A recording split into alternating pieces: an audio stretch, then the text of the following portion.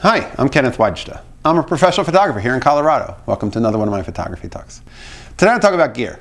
Specifically, this is the Pentax spot meter. I think it's a spot meter 5. What does it say? I think it's a spot meter V, for, I think it means for 5. And Pentax made these, and the beauty of this is these aren't terribly expensive. I bet you can find one of these under $100. This one was actually given to me. But what you do with it is, I can look across the room and there's a little bit of light coming off of one of my lamps. And I can look and I can put a tiny circle just on that one little spot, and I can get a meter reading of just that spot. And I can do a meter reading of just the chair or just the window. And I can see, well, what are the exposures in here? And each one of those will give me a different reading.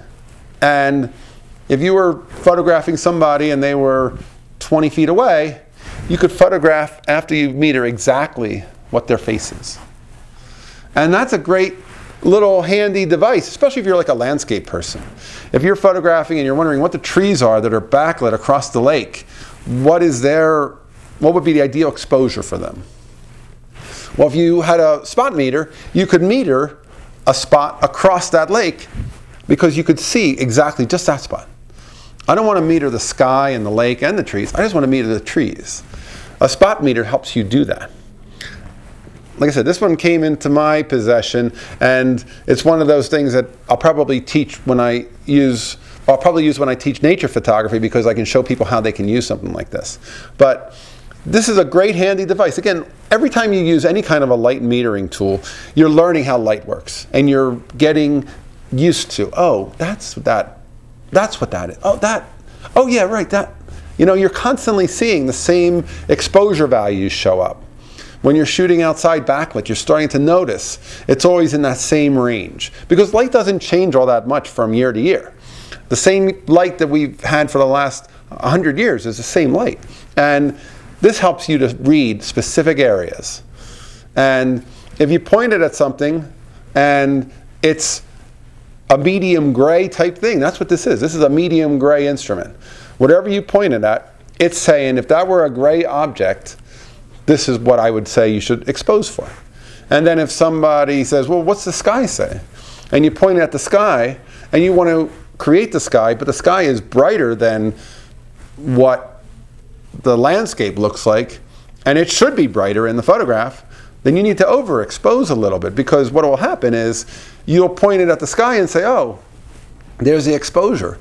Well, that's the exposure for the sky if the sky were gray, but it's not gray.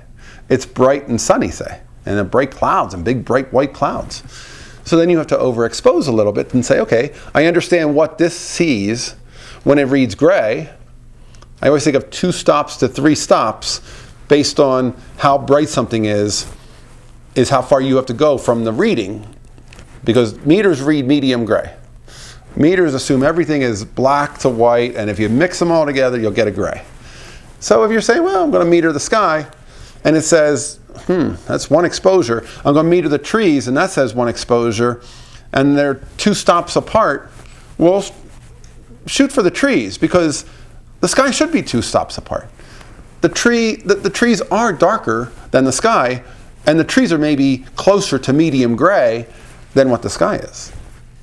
All meters meter medium gray. That's why if you photograph somebody sitting in front of a window and there's a bright light coming in, and it's making your camera think there's a lot of light in that shot, it'll make your person's face dark, because it doesn't know that there's a person, and it's not taking into account their face, it's taking into account the window. And the window is saying, look how bright we are, but it's not that bright. The person is sitting in the shadow. Lighting is so important. Lighting is all we shoot.